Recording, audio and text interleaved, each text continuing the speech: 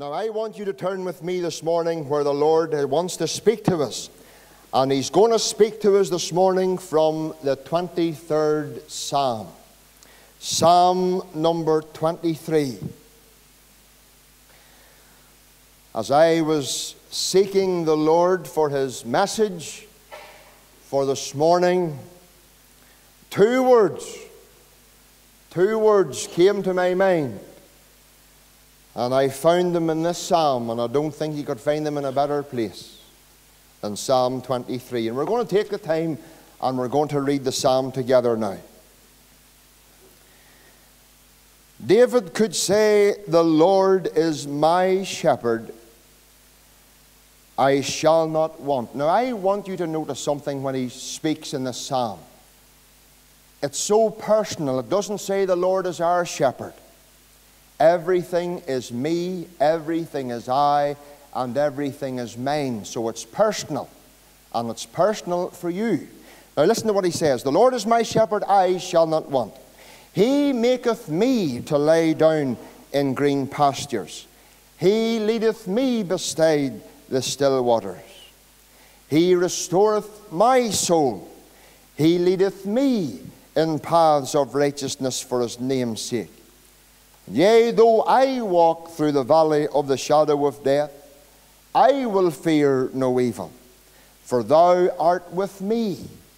Thy rod and thy staff, they comfort me. Thou preparest a table before me in the presence of mine enemies. Thou anointest my head with oil. My cup runneth over. And surely goodness and mercy shall follow me all the days of my life, and I will dwell in the house of the Lord forever." And we know that the Lord will add His blessing to the reading of His own precious truth. Now, friends, this morning, if there's one thing this morning the devil would seek to make you and to make me doubt. Now, I want you to get this. Well, the Lord wants you to get it. If there's one thing the devil will try and get you and me to doubt, and it's this. It's the goodness of God. There's many ways, child of God, that the devil will try his dirty best to get us to doubt and to get us stop believing in the goodness of God. I had a lady who said to me just the other day, if there's such a thing as the goodness of God, why is there so much suffering in the world? Where was the goodness of God, she continued to tell me. Where was the goodness of God when my next door neighbour's wee 3-year-old girl died of leukemia last year?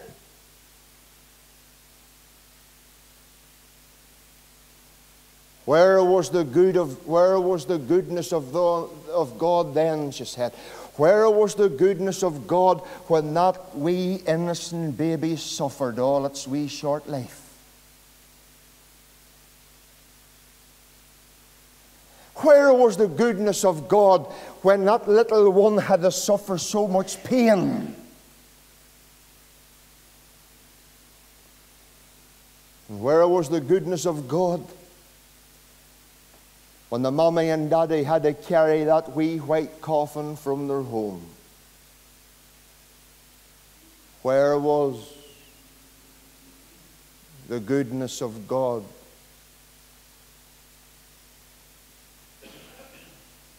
You know, we're all only human.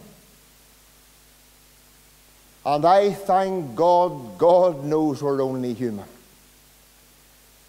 Because it tells us in Psalm 103, He remembereth that we are but dust. And listen, child of God, it's in dark, difficult times like this the devil can make it very easy for us to doubt the goodness of God. And there was another lady a fortnight ago, and I met her across at the old people's home just from across where I live. And she stopped the car because I had Archie out for a wee walk, and she was all googly-eyed over the wee dog. And I says, "Are you going to visit somebody up here, love?" She says, "I am. My mother's here." And she says, "Mind you, life goes round very quick, and it's not funny and wonderful how you can end." She says, "That's if you see it that long," she says. "Say, what do you mean, dear?" "I had a husband, 52 years of age, who died before he got his heart transplant.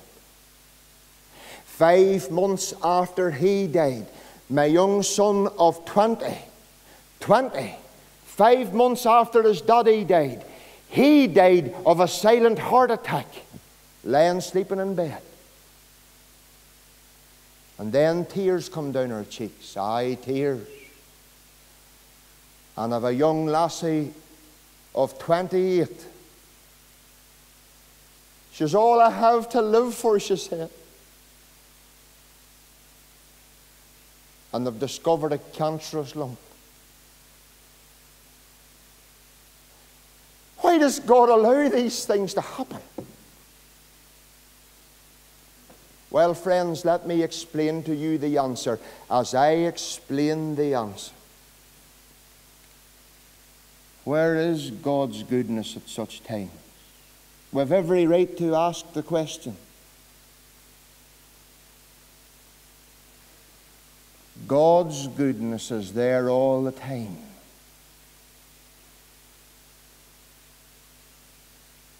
God's goodness never fails us.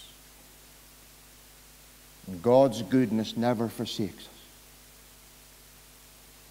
You see, dear friend, this morning, Adam's sin that we've been speaking to the boys and girls about, do you know what Adam's sin done that day? Adam's sin plunged the human race into a dreadful tragedy. It was Adam's sin that brought death into the world. It was Adam's sin that brought suffering into the world. It was Adam's sin that brought disease into the world. Adam's sin, friends. Listen, if you doubt the goodness of God this morning, listen, look to the cross. Look to his bloodied forehead. Look at the nails in his hands and feet. Look at his visage marred more than any other man. Because there, the goodness of God outshines everything. Because it was through the goodness of God that he didn't let the human race go there. The human race is plunged into tragedy, and it's because of man's own choice. But God didn't let mankind, and God didn't let the human race go its own merry way. God stood in and sent his Son into this world, friends. And friend, at Calvary's cross, in the person of his own Son, listen, there you'll behold the goodness of God in all its fullness. Friends, see him this morning. If there's one who was called the man of sorrows, it was him. There's no wee man used to come in my last job. My previous circle of employment, you call him Peter Parkinson. He's a man who could a young man. He could hardly put one foot in front of the other. As long as I can ever remind him, he was always in 2 sticks, and if he was in bad, he was in 2 crutches. "How are you today, Peter?" And him could hardly move, and pain etched upon his face. You know what he used to tell me? "God is good."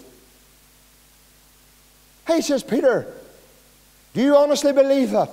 And many a time Peter Parkinson used to fall in front of me. And every time he fell, he used to look up and say, "God is still good." I'm telling you, friend, God's goodness is always there. But never you allow the devil for you to doubt the goodness of God. And I'll tell you another thing. Don't you ever let the devil make you doubt the mercy of God. Thine God is not only a God of goodness, he's a God of mercy. You doubt the mercy of God this morning? Is there someone here this morning and you doubt the goodness of God? Remember this, it is but for the Lord's mercy we're not consumed. Titus chapter 3 and verse 5 says, according to His mercy He has saved us. You read Psalm 136. Psalm 136, 26 times. Psalm 136, 26 times it says in that psalm, the Lord's mercy endureth forever. You know, when I was a wee nipper, I used to go out to my granny's, and two of her favourite programmes was the wrestling on a Saturday afternoon. 4 o'clock, you daren't have even walked in front of the TV. But then there was another favourite programme she used to watch, and I used to sit in her knee and watch it. It was a programme called One Man and His Dog. Do you remember that one? Hands up if you remember. That's good. That's good. But you know what I'm talking about. One Man and His Dog. And I used to love the sceneries, but I was fascinated. I was fascinated the way this boy whistled and he growled and he shouted, and the dog was at his command. And the dog went down. And then he whistled, whoop! And then the dog would get up and run away around here and all. I says, this is great. But then there came on the finals. And the finals, this was powerful, and this was the great. And I'll never forget the dog I wanted to win. It was called Spot. It was called Spot, and I wanted Spot to win, because he looked like my granny's dog, but he didn't win. But then there came the two-dog man trials. And the same man had another 2 dogs, and you'll never guess what they called the 2 dogs. Goodness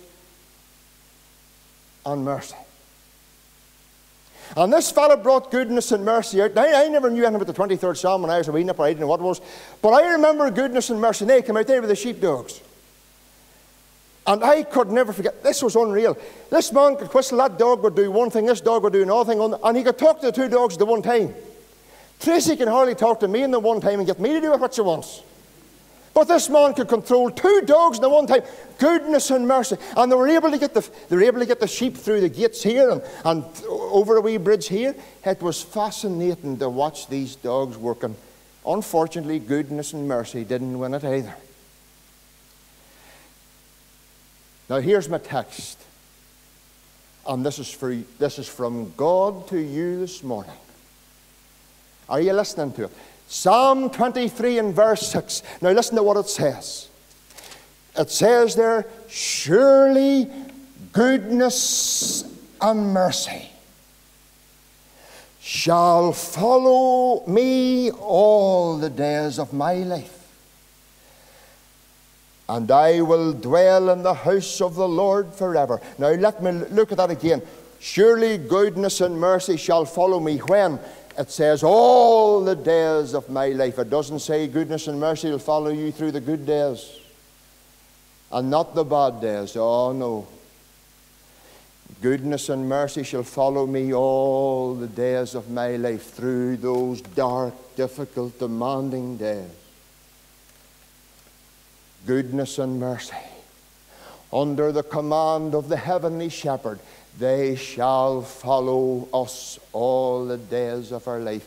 Do you know something, child of God? We sang that opening hymn this morning, He leadeth me, O blessed thought. But you know, sometimes the Lord leads us up very steep paths, and very rough paths, and very narrow paths. And you know, sometimes the Lord has to lead His sheep through a fearful path. The Lord sometimes leads us through a fearful path. You know, it takes very little to startle sheep. It takes very little to disturb sheep.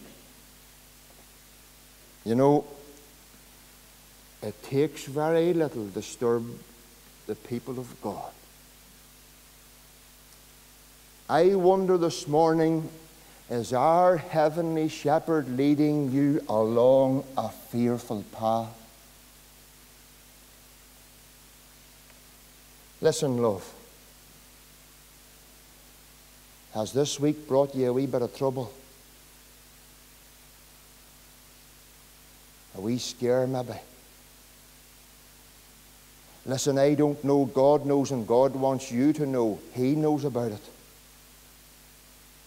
And you're troubled this morning.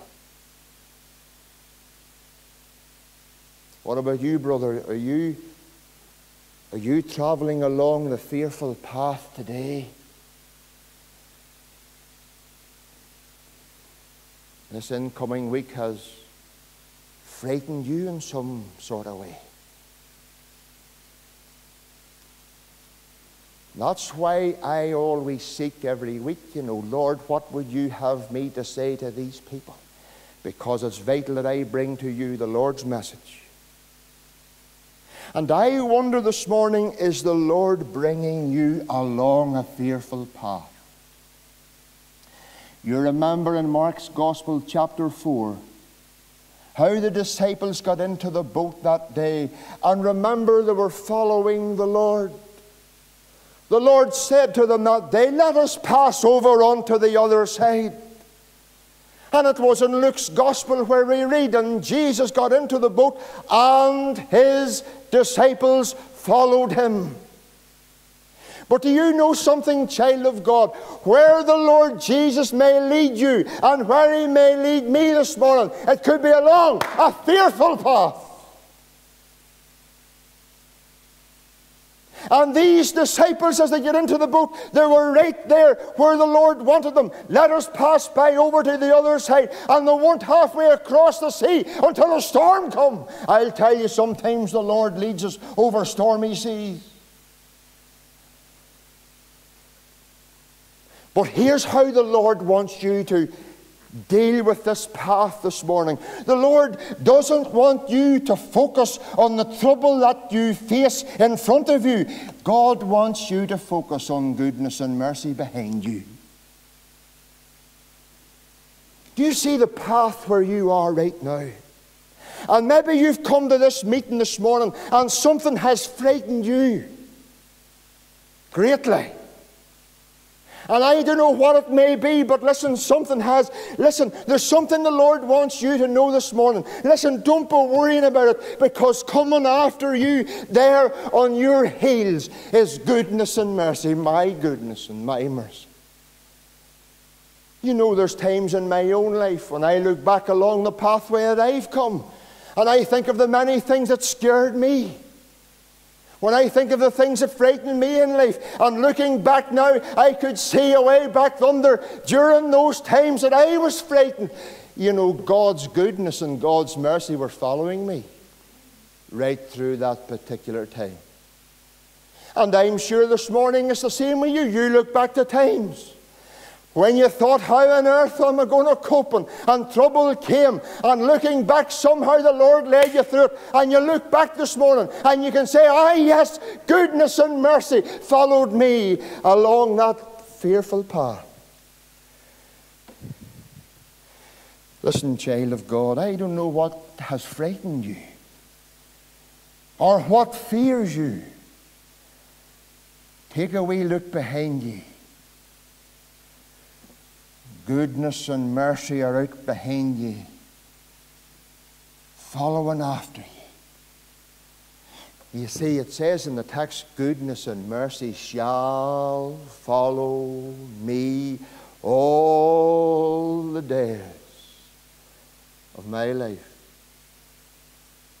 Goodness and mercy will follow you along the fearful path. I'll tell you, goodness and mercy will follow you along the foggy path. And mind you, sometimes the path can be foggy. There's nothing more disorientating than you being caught in the midst of dense fog. I remember my unsaved days coming home, me and a wee boy called Wesley Bartley. And he drove a wee mini, and we're coming home from a disco in the Valley Hotel in 5 Mile Town. And between 5 Mile Town and Clogher, we hit an awful dense fog. It was so dense, the lights was no good. We tried to drive on with lights off, lights dipped, side lights. It was so dense. And for I'm not exaggerating, it must have been at least, well, it felt like 2 hours. And here's me hanging out of the wee mini through the window with a flashlight along the side of the road. It was so dense. And we were travelling and travelling and travelling and travelling, and all I could keep an eye on was the wee white dashes on just at the edge of the curbstone. And after a long period of time, I can tell you now, after a long period of time, I thought I was never going to get home. we could see lights in the distance.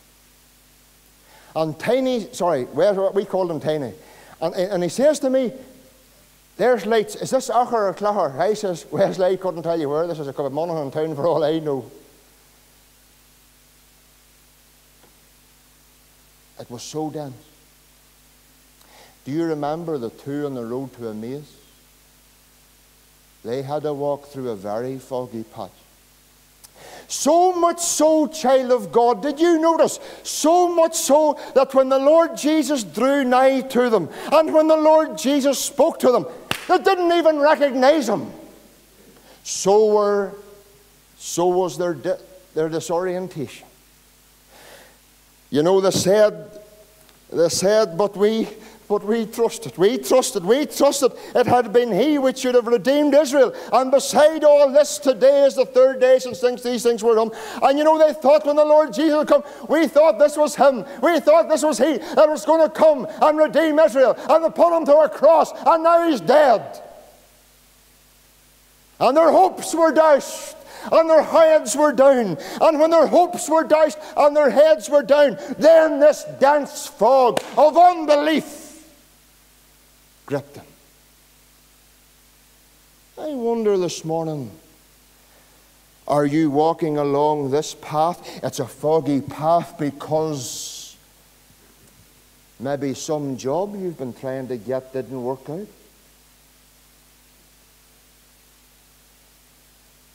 And life for you seems so disorientated. You don't know what way to turn, what way to go, what way to ask.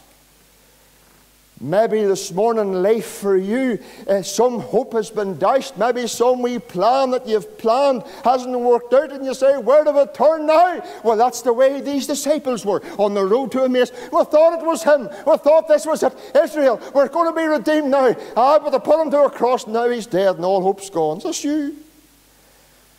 Are you walking through this dense fog this morning, this foggy path? Because sometimes the shepherd leads us not only along a fearful path, but sometimes it can be a foggy path, and you just can't see too far ahead of yourself. So much so, child of God, like the two on the road to Emmaus, it can be so dense, life can be so disorientated, we cannot even recognize the Saviour when he walks with us. We can't even recognize the Saviour as he talks with us. Listen, child of God, I can tell you something this morning. Through those foggy paths, be assured this morning. Listen, if there's somebody in this meeting this morning and you've had your hopes dashed, and plans didn't work out the way you thought they'd work out, listen, here's what the Lord wants you to do this morning. Look behind you. Because my goodness and mercy are following you just right now. Surely goodness and mercy shall follow me along the fearful path. Surely goodness and mercy shall follow me along the foggy path. But surely goodness and mercy will follow me along the failure's path. We all fail, for mind you sheep. They're prone to go astray too, aren't they? Prone to wander. Lord, I feel it. Prone to leave the God I love. And sometimes, you know, the sheep can break away from the fold. I remember when I used to bring the cows in with my Uncle James. I remember one particularly, he bought a cow in Clacher Mart, and this was our first day home from the meadow. We used to bring it up the meadow, and we come to the crossroads, and across the crossroads brought us up to my Uncle James's farmyard. But this cow, she took a wild notion of turning left. But Shep was what you call the dog. It wasn't a sheepdog, he was a cow dog. And Shep knew she went the wrong way. And what he done, he run up the road and he come back down the road and he started barking into her face and got her turned and scared her back to where she should be going. It's powerful the way dogs work all the same, isn't it? And do you know someone, you can learn a lot from a dog. But here's the thing. Is there somebody here this morning and you've broke away from the fold a wee bit? You're not walking close to the fold the way you did. Mind you, sheep can stray. I'll tell you, you can stray, and I can stray, and we can stray. But you know, sometimes God has to send goodness up the road and mercy up the road and come back down again. And sometimes God has to maybe bring trouble across our path. And like sheep, it may not sound, it may not look like goodness when it barks into your face, but it's God's goodness and God's mercy that's trying to get you back into the fold and back to where you should be. Sometimes goodness comes in the form of trouble. Sometimes mercy comes. Mercy can come and bark at us, and it's to get us back in the fold, maybe a wee bit of suffering. You see, goodness and mercy can come in the form of trouble and suffering to get us to stop going our own way and get back into the fold again. Surely goodness and mercy shall follow me all the days of my life, along that fearful path where you're walking at this moment, love, along that foggy path where you may be now, sir, along that failure path that you may be treading on. But I'll tell you, you can't finish this message without this last one. Surely goodness and mercy shall follow me along the finishing path. Surely goodness and mercy shall follow me all the days of my life, and I will dwell in the house of the Lord. Do you know, if the Lord tarries, that is, we'll all walk that pathway someday. When our lives come to a finish. And even along the finishing path,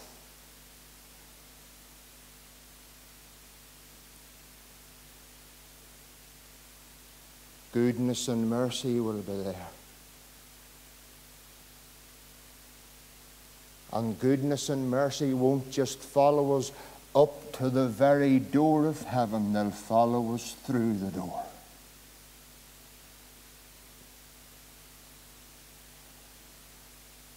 Child of God, whatever path you're traveling,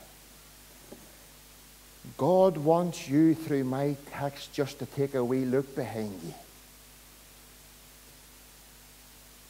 Goodness and mercy are following you, keeping everything right. And they're not only going to take you through life, they're going to be with you, and they'll follow you through death. And goodness and mercy will follow us right in. They'll bring us right into the presence of God. Look behind you now, child of God. Goodness and mercy's there. They always were. They always will be, until we're safely home. And may God bless and encourage your heart for His name's sake.